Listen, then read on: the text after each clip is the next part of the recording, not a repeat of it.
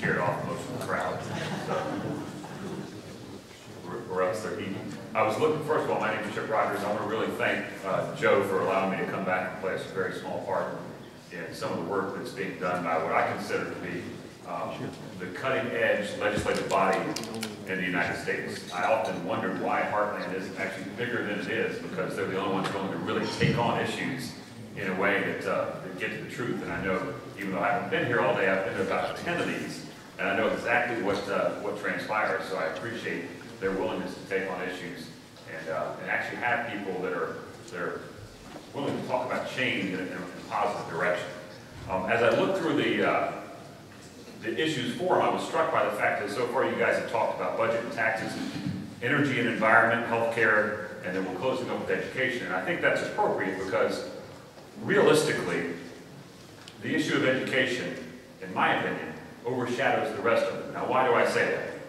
Because the challenges that we face as a nation, and I'll give you an example of an interaction that probably everybody in this room has had 1,000 times, and a thought that you've had probably 1,000,000 times. When you're talking to one of your friends who may be on the other side of the ideological spectrum, how many times have you said to yourself, if I just had the opportunity to sit down and explain to them how this works, they would surely agree with me because I know that I'm on the right side of the issue, whether it's tax reform, the environment, health care, or anything like that. How many times have you said, if we could just sit down and talk to somebody about how bad nationalized health care is, we could certainly convince them that our position is right.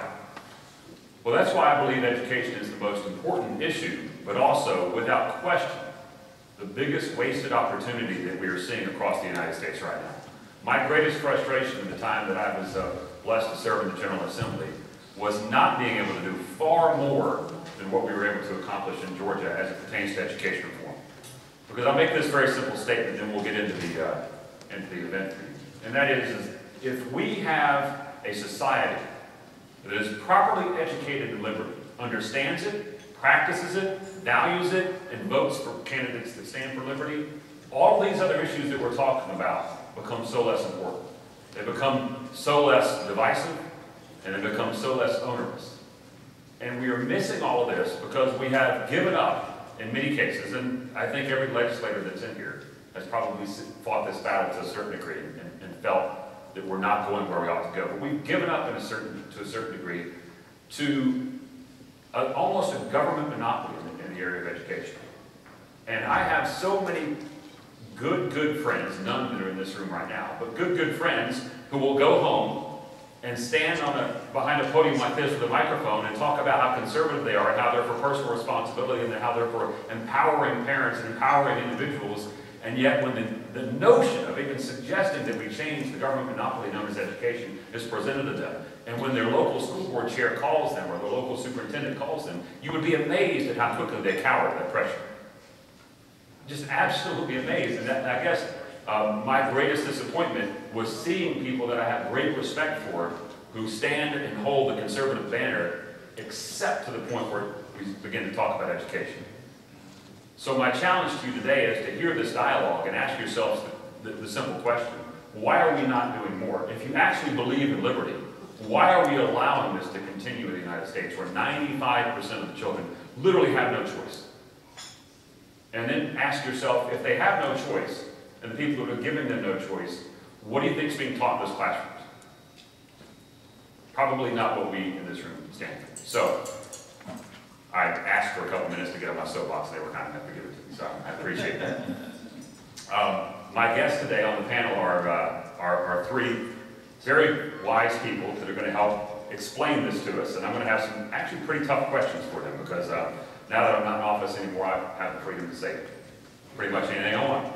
and that's sort of stopped you before. Yeah, that didn't stop me much before, but first is my dear friend Jamie Lord, and I don't know how many times she and I have sat in the same room and had that exact conversation that we just had over the last decade, and I'm not going to go through her bio, just suffice it to say that when there is an issue of giving parents more control of the educational future of their children in Georgia, this lady is standing front and center every single time, and I have always appreciated that for her. Next to her is Representative John Deberry, and he is from the wonderful state of Tennessee.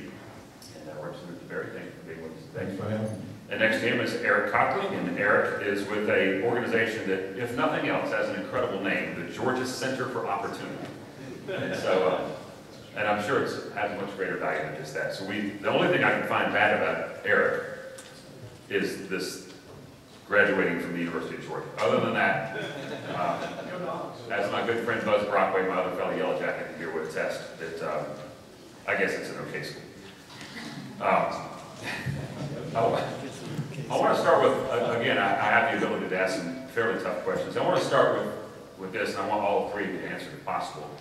And that is, if we know that giving parents more choice is good for the students, and we know that it's good for the parents, and we know that it provides a better education, and we know that it actually costs less money, and we know that if you ask any parent, do you want your child to have more choices or less choices, that universally they'll answer more choices. If we know all those things, then why are we where we are in the state of American education today? I mean, if it makes sense across the board with every question you ask, why can't we get laws changed to provide more choice for children?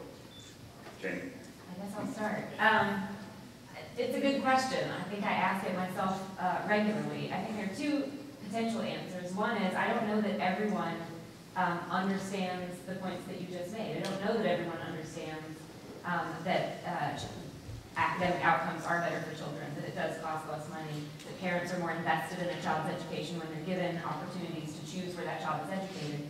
I think there's still a lot of education that needs to happen, particularly among elected officials, not so much the general public. We get that we want to make choices for our own children and in all areas of life, not just education, but that's so important. I think the other real answer is politics, right? I think that at least the difficulty for me as a lobbyist is that there are a lot of legislators who fundamentally probably even understand this is the right thing to do, but because they are concerned about being reelected and there's local school superintendent or school board members start making hay for them in the district, if they start talking about school choice, as you well know, it becomes a fight. It's uncomfortable. You might get an opponent in an election. You might have somebody raise money against you. The thing that I would like to educate legislators on is nationwide, it is rare, if it's ever happened, I'm actually not aware of it, that candidates lose on this issue because the public, once educated, they do get it. I mean, this polls, at least in our state, I mean, close to 80%. You talk about 80-20 issues, this is one of them in our state. So it's a winning thing. I just think the mentality among elected officials is that it's not, or that it would be risky, or that it's going to make you have to run a campaign that you would rather not have to run. But I think those are my takeaways. Representative Deberry? Well, I too agree it's a very good question. I think that, first of all, I think we're going to have the collective guts to really look at the issue and be realistic with ourselves and swallow a bitter pill that many of us don't want to swallow. And that is that we have allowed education to deteriorate in this nation to the point that we're producing an inferior product than the rest of the world. At some point in time, we have to face that and then ask ourselves, what do we need to do to turn it around? And we have never had anything that is successful in this country without having the public involved. We want to make public policy without public input. At some point, we got to go back to the parents. It's their children. Ultimately, they are responsible. If the kids are failures, if they are caught in the system, if they are in jail, if they can't read and write, people blame the parents. But they have less input and less to say about how their children are educated than anybody. So I think that basically what has to happen is we've just got to go back to what made America great in the first place. When I was a kid, we had community schools. We had a public school that was right across the street. We stayed within our community. We went to our schools. Of course, we had our issues in the 50s and 60s that we had to solve. But one thing is for sure, in those schools that would be called inferior today, we produced a product that could read, could write, could think. We sent a man to the moon. I say everywhere I go, with a pencil and a paper, a slide rule, and a computer that would fill up this room that doesn't have as much memory as my cell phone, because we taught folks to think. At some point, we got to get back to that, and we've got to stop trying to maintain the status quo, make all of the associations happy, and look at the fact that too many of the children, once they've been to school 12 years, they can't read, they can't write, they cannot compete with the rest of the world. So we got to come back to the basics, and that is to educate our children. And may I say this before I'm quiet? There's an acrostic for fear, and probably everybody in the room knows it: false evidence appearing real. The false evidence is put out there. It's the parents' ability to choose and to think for themselves and for their children is put out there, and basically it's insulting to tell the parent that they don't have sense enough to decide how they want their child to be educated.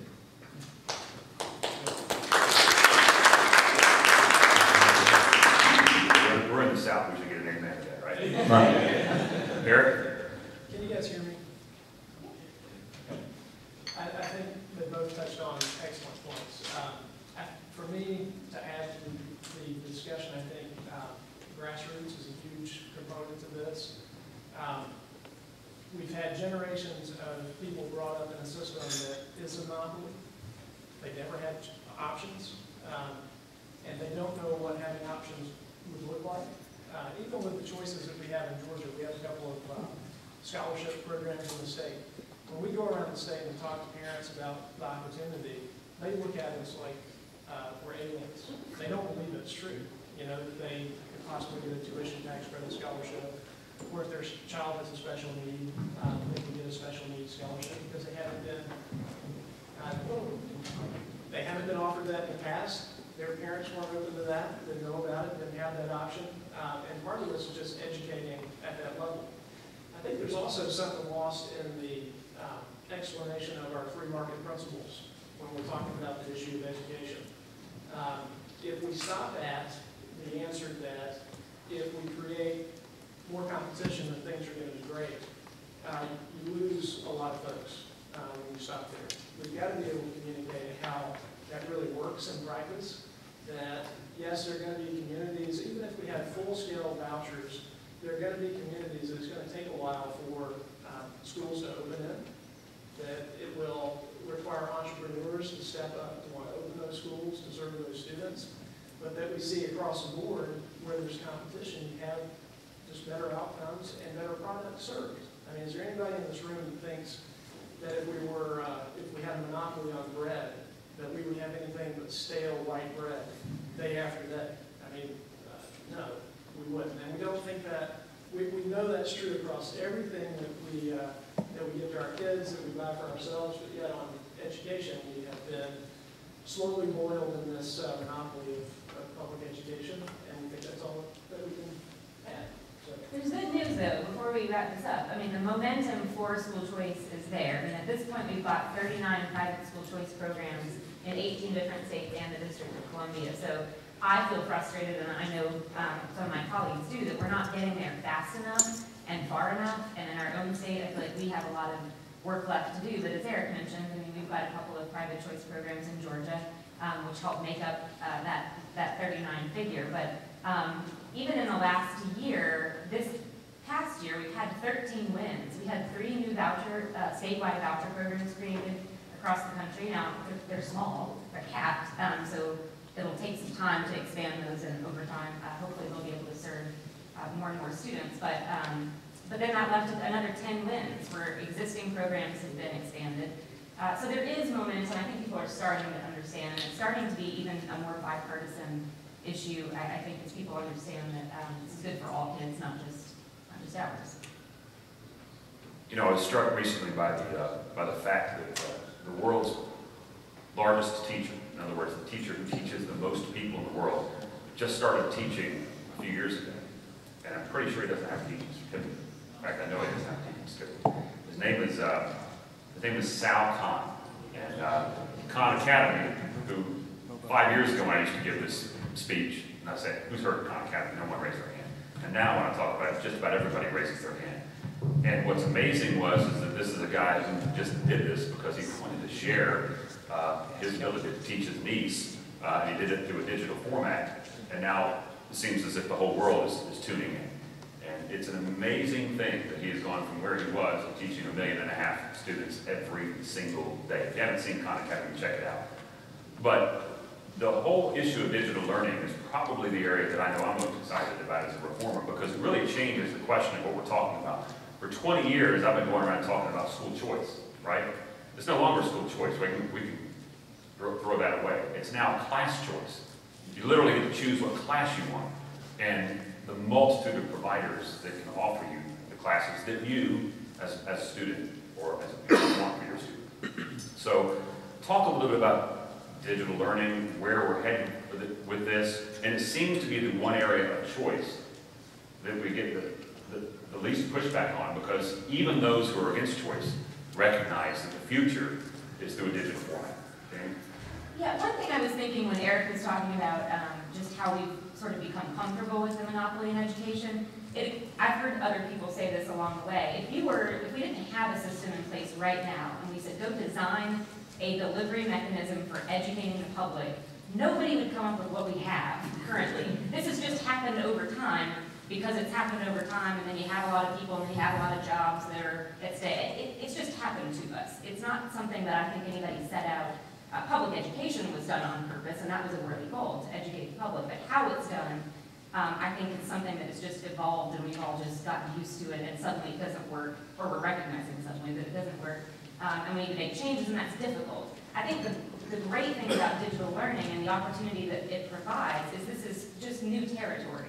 So while I do think there's a lot of agreement that that you should be able to choose classes, and then it's just a matter of figuring out the mechanism for how to pay for it and how to make it happen for students. You know, are they getting that delivery in a school setting, at home, somewhere else? And does it really matter? And I think people are a lot more open-minded because it doesn't exist, well, until recently it doesn't exist. So they're just not used to a way of doing it.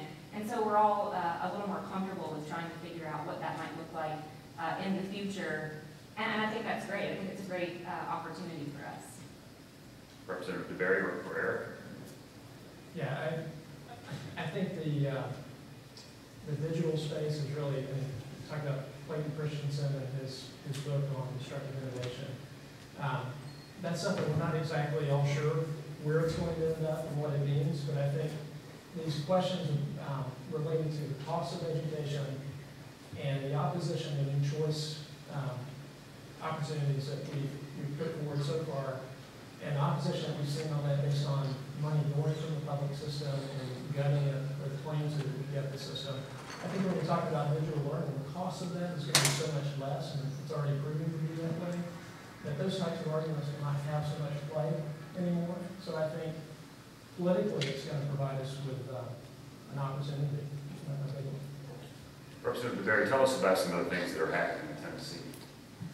Well, I think one of the main things happening in the state of Tennessee is we're talking about education. We're talking about it from a standpoint of individual choice, of parent trigger, of vouchers, of digital education. We've opened the door to, we don't have to follow a system that apparently some folks thought was dropped down from heaven with no issues and no problems. The main thing happening in the state of Tennessee, and I've got some of my colleagues in the room, is that we realize that we don't have the luxury of continuing what we're doing, that we can't lose another generation. I tell people everywhere I go, everybody talks about the lost generation, but nobody wants to talk about who lost them. And it's our responsibility to say that we lost them, and then figure out how we lost them, and then fix it. And talking about the digital issue, that you brought up a moment ago, we talked about this, and we've had several companies in the state of Tennessee who have done this. Some have been very good, some have been very bad.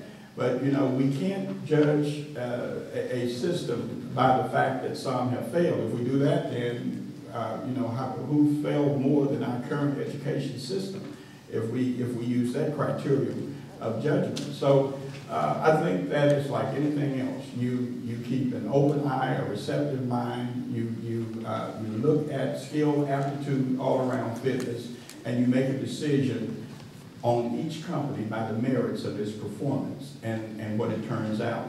And you do that across the board. With digital, you do that with your charter schools, you do that with everybody. If you use that criterion, then everybody's going to have to stand on their own merit. And you raise a good point. I remember being interviewed, I don't know how they do it in Tennessee, but here in Georgia, my fellow legislators will appreciate this. We often get, every 2 years, invited to come speak to our local Georgia Association of Educators group. And I knew that the chances of me ever getting their support was like less than zero. But I always attended because I actually wanted to have the dialogue with them. And I remember a teacher once telling me, well, these charter schools that you support so much are terrible because some of them have actually closed down and gone out of business. I said, exactly right, that's what we want to happen.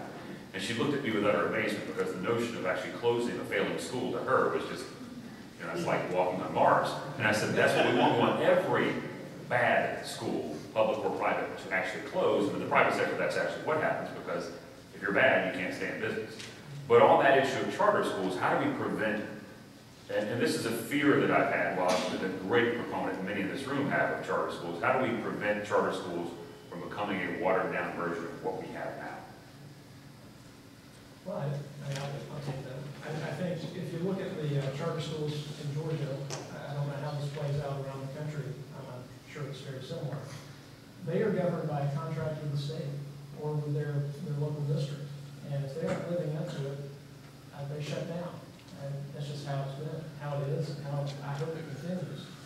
I think on issues, we'll probably get to Common Core, but there are issues around Common Core that I think could drive charter schools to become much more like traditional public schools and lock into how they teach things based on teaching tests and so forth.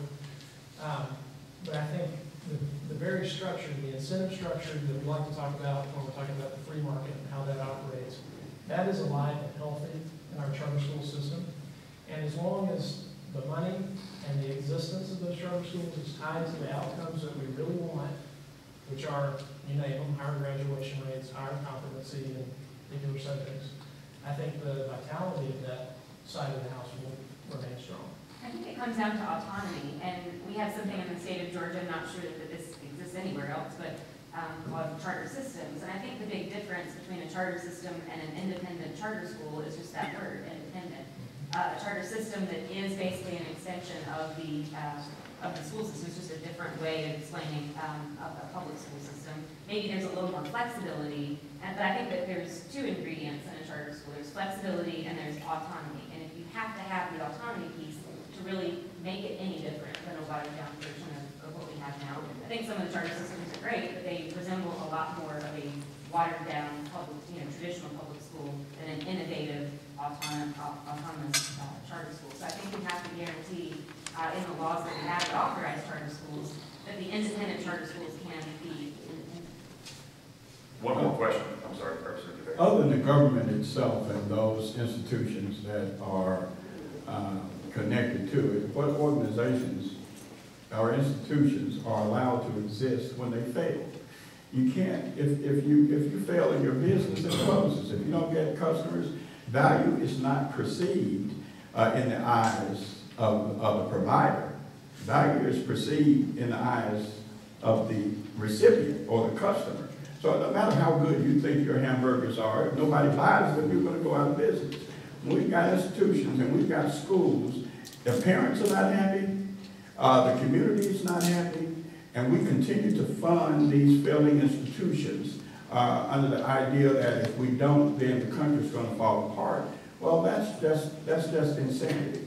And at some point, we're going to have to come up to a point to where everybody's held to a standard to where they have to produce an educated person. And if you don't produce an educated person, you're not doing your job.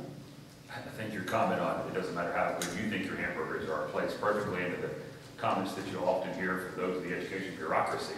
I mean, I've talked to people that work for school systems where the local graduation rate's 60%. They'll tell you about how wonderful their system is. I look at them in utter amazement. 4 out of 10 kids aren't even graduating. How could that ever be classified as a successful system? But in their own mind, they believe it is. Now, before we go to questions, I want to talk about Common Core, because that is that's one of those issues that those on the, I'll call it the right side of the spectrum, are caught a little bit in a quandary, because most are totally against any government intrusion whatsoever into the role of states. I fully understand that, appreciate that, value that, and support that. But some would also say, shouldn't we have some sort of standard if we're going to invest public money into this grand education scheme? shouldn't we have some sort of standards that everyone can be measured by so we determine whether that investment is actually making sense? And that is not the easiest question to answer, even for those who call themselves conservatives. James? Make me go first on that one. Well, I'm actually going to let Eric speak on behalf of Georgia Center for Opportunity on Common Core. Wearing my American Federation for Children hat, I think what I will say is the Federation has supporters on either side of that issue for the very reasons that you mentioned. Some, say too much intrusion, everything will end up looking the same, so what's the point of having choice? And then others say, but we have to have standards, otherwise, what are we doing this for? It's not choice for choice sake, right? It's choice so that our students ultimately are getting a better education and they're better prepared to compete in the world and stay out of jail and get jobs and all of that. So, American Federation for Children is kind of just not really engaging in that fight. The thing that they focus on is providing increased opportunities for students to have access to private school options, believing that that will ultimately drive student outcomes and quality, and we're just sort of not, it's somebody else's lane to navigate the Common Core issue. So, but since I work for multiple organizations, I'll let Eric handle GCO, and I'll say that on behalf of JSC. Well, in part, I'll have to give a similar disclaimer, but I'm going to tell you what I think.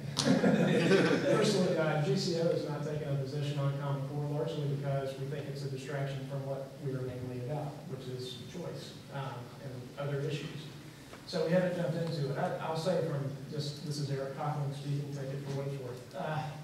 The issue of Common Core, there are lots of problems with it in my view. I mean, one is the mechanism by which we all sort of became beholden to the idea of Common Core. It's federal dollars, lots of it, dangled out as a carrot to the states. We're all struggling financially, every state is, and it's hard to say no.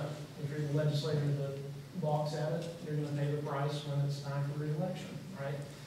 The bureaucracy wants it. It's more money, it's seemingly free, right? I will say that beyond that, Common Core, as it's played out, it's hard to say who's in charge of it. If changes are needed down the road, who do you go to change Common Core? What if there are problems with it? How does that work out in the end? There's no governing body. A friend of mine, Dr. Eric Warren, does work for Georgia Public Policy Foundation. He's a professor and works at the Office of Student Achievement at the Governor's Office. He says that this is, there's not a governing body, but beyond that, this Common Core, what really matters here is the testing. Whatever's tested or measured gets done. And a lot of folks have had some issues with maybe the literature requirements within the Common Core. If the Common Core standard is that you're going to read executive orders, guess what our kids are going to be tested on? Executive orders. And as goes the public school system in terms of what they test, so goes our colleges and what they're going to be looking for and requiring out of their students. So what does that mean ultimately for charter autonomy? And maybe nobody's telling them they have to do it because they want their kids to get into college, they're going to teach to that. Private schools may do the same thing, depending on how strong they are and fidelity that they show to their own values. So there are lots of problems with it. Yes, I think we need some common standards and testing across states from the standpoint of just knowing how we're doing relative to everybody else and trying to make our country competitive.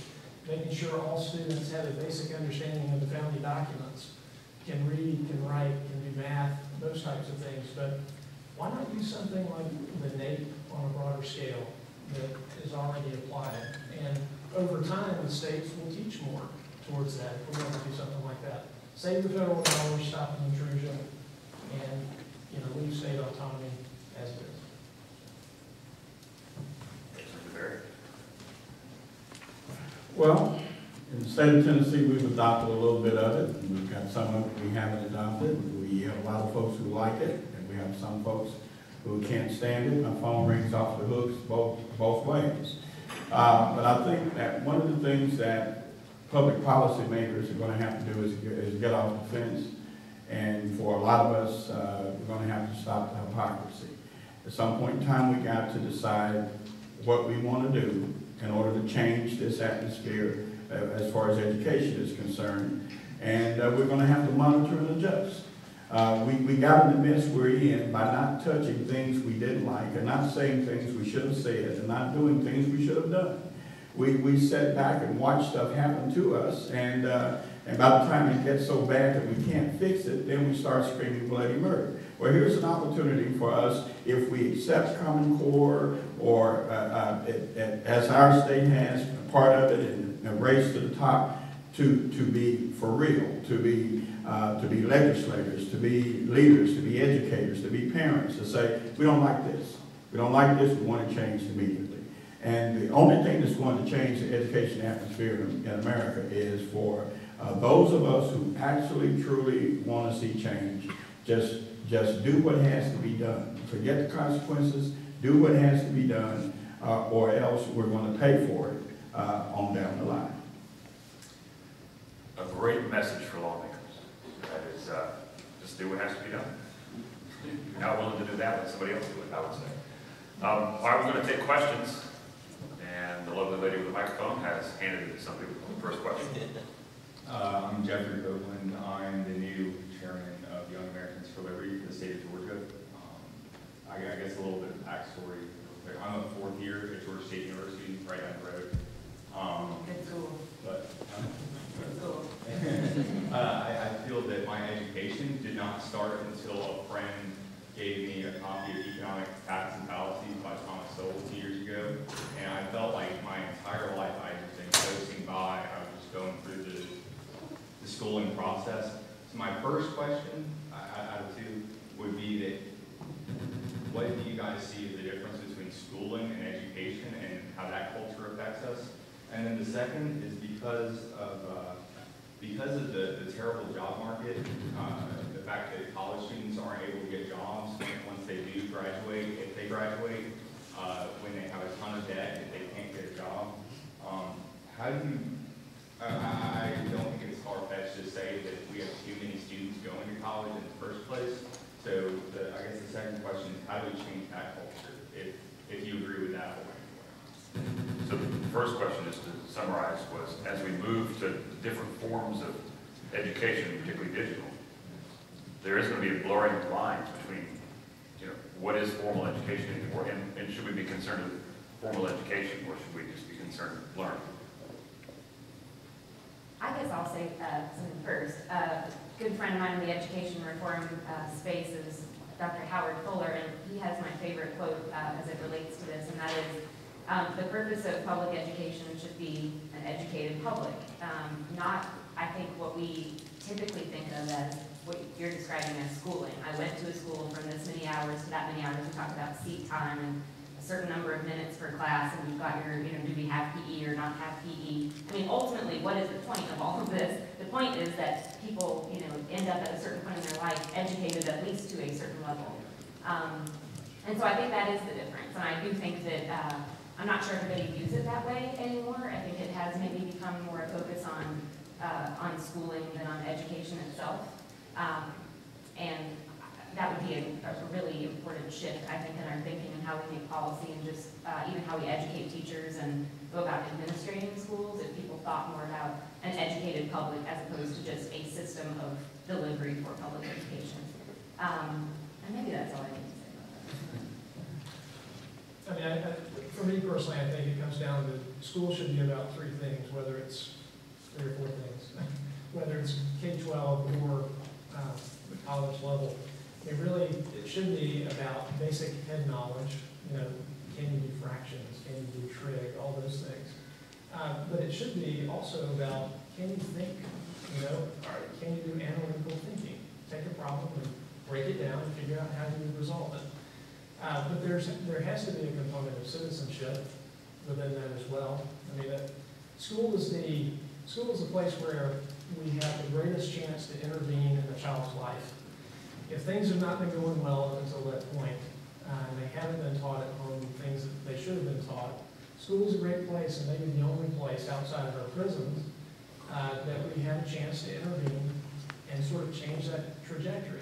And I'd say in our country, our state, citizenship, things like family, how to have relationships, all those things could be reinforced more in the schools. And I know that asks teachers to do way more than what maybe they're doing now, which sort of points, besides what should school be about, I think the thing that we've got to come to terms with is the fact that we're asking our teachers to basically, in many cases, replace mom and dad.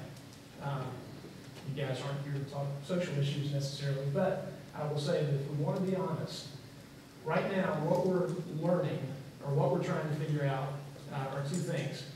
Can mothers and fathers and stable families be replaced by a government system, i.e. the school? And if they can, how much is it going to cost us? I would say on the first question, we don't know the answer. I think the answer is no. And I think on the other, to the cost is infinite. There's no amount of money that's going to replace that. So we need to be realistic, I guess, with what we're asking schools to do. We can do some of this, the civics education, we can teach analytical skills, but we can't ask them to be moms and dads. And I think that's where I have a lot of sympathy for teachers. And I want us to be gentle with our teachers, because I think all the teachers I know, I don't know about you, they're fully in it. Their hearts are in it. They love kids. They want to make a difference. They're not the problem. We may be just asking them to do too much and not looking at the source of the problem, which is sort of down the line a little bit with mom and dad. That's a bigger and hairier issue, but it's one worth considering, because the money invested there may pay off a lot more than strictly focusing on education. I think we're going to have to get rid of ethnocentrism. Basically, one way of thinking, one way of educating, and one direction. Somewhere along the line, we became a credentialed-oriented society where we think that just because people have prefixes and suffixes on their names, that automatically makes them better than the person who works with his hands and thinks. And I know a whole lot of guys wearing blue uniforms that make more money than guys wearing suit and ties. And somewhere we got to get back to, here again, some sanity in our society where we have made, there is one path to success. There is one way to make a living. There is one way to have a family that is a successful family as far as being able to afford that family. And I think we're going to have to go back to where we were maybe 40 or 50 years ago when education was multidimensional. When teachers knew their students and they helped direct their students in the directions that made them successful people. They paid their taxes, they went to church, they raised their children, they bought homes, and they made wonderful communities. Many of them never went to college. And if they went, they didn't go 4 years. They went to community schools, they went to technical schools, they went to schools to learn trades. Let's get this one-size-fit-all education system. Let's lay it to the side. It has failed pitifully. And let us start looking at people as individuals and do what has to be done to make them successful people. And until we do that, we're going to chase our tails. Well, you can get applause at 3:30 in the afternoon. You're doing well. We got time for one more question. Yeah, we only have time for one more question, and then after we can just stay seated for a little while for closing remarks. Barry Fleming, I serve at the State House here in Georgia. Something that was mentioned earlier is the subject of my question. How do I help some of my freedom-loving colleagues to have intestinal fortitude in the legislature to vote for freedom and liberty and educational choices? Two examples to try to illustrate my question. In 2002 in Georgia, something happened for the first time that anybody can remember that day. An incumbent governor got defeated in the state. And one perception of why he got defeated, a little right along, was that he made mad a significant, important political body out there called teachers. He made them mad. So there's a fear of doing that again, I think. The second thing that always happens in the state legislatures, and I've been there about 7 or 8 years, every year we have a bill about the retirement system calculated.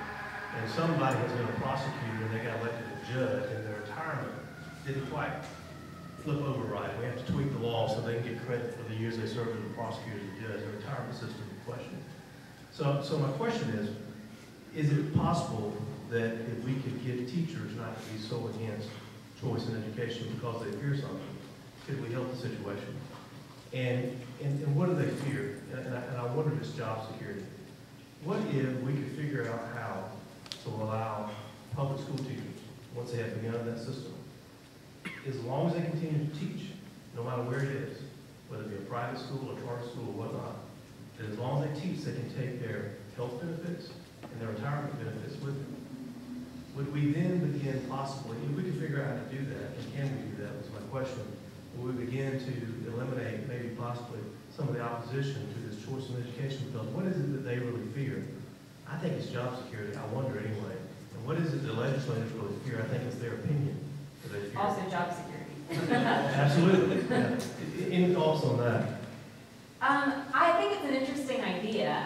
I would say, from my perspective, the biggest opponent that I hate to use us and them and opposition, kind of language, but the people that are the biggest obstacles maybe to actually enacting choice legislation are not necessarily the teachers. I feel like it's their bosses.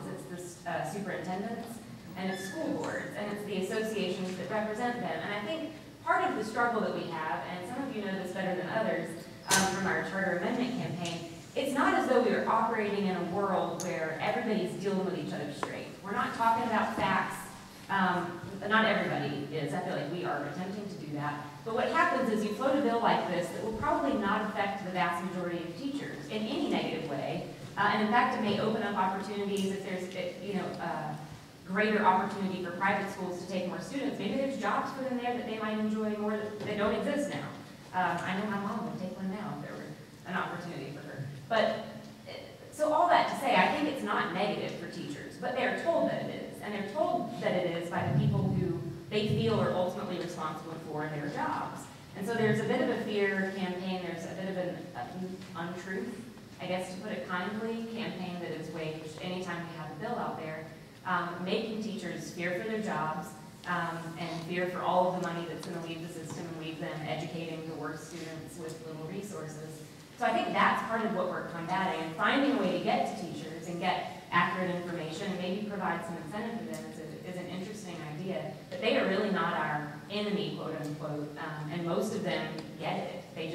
They're terrified of their leadership. I think separating labor from management in this case would be infinitely helpful, but we still will have the superintendent problem and the school board problem. Yeah, I mean, from my perspective, the superintendents are largely who we're up against and trying to push these things. They don't have tons of money per se to wage their campaigns, but they have a black book that is, massive. And with the press of the Senate button, they have every teacher and administrator in their area up in arms, with many times complete fabrications. I mean, I'm on plenty of these lists, so I get what they're sending out. And it's unbelievable how blatant they are about lying as to what we're trying to do. I would say we are trying to develop the grassroots components of this, that we have inroads with teachers, we have inroads with parents, and we're getting the truth out at the grassroots level, so we're trying to help there. I think from the standpoint of elective politics, when you look at actually the impact of voting for choice options, and we do this, every time there's a vote on a choice measure, we look at it, especially as it pertains to re-election campaigns. Nobody's losing because they voted for education choice. If they lose, it's always something else that drives it. We've also done polling that shows that education choice broadly is one of the most popular issues in this state. And we're talking about, polling those who go and vote. So, if we can combat the negative messaging and get the truth out about how it truly impacts the elections, I think we can change a lot of people's minds. I think you'd be surprised how many teachers feel trapped in a system that is devouring them and not allowing them to teach. From my first grade teacher, Miss Riley, in 1956, I remember that woman's name because of the way she conducted her classroom. She was very authoritarian, she was very caring, and she put me on a path of learning. This is what most teachers want to do. They feel as though their hands are tied, that we as a society have stopped disciplining the students and started disciplining the teachers, that they're not protected, that they are given documents and told they must comply, their students must comply. They have a certain amount of time to get this in this kid's head so that there's a test that will ultimately determine if they get a job next year.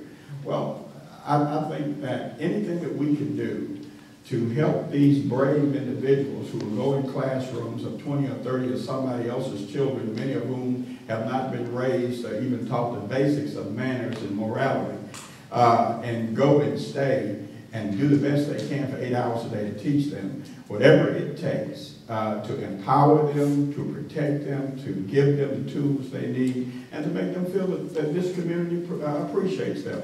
I'm all for it.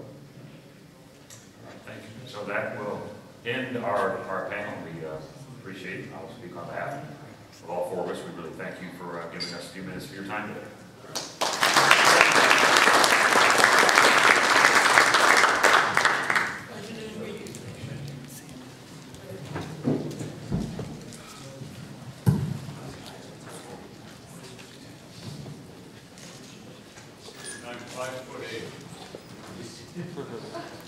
That really is a high vector. I'd like to keep you guys around here for just another 3 or 4 minutes. While I'm speaking, if you could take a look at the survey form. It's on the inside front cover of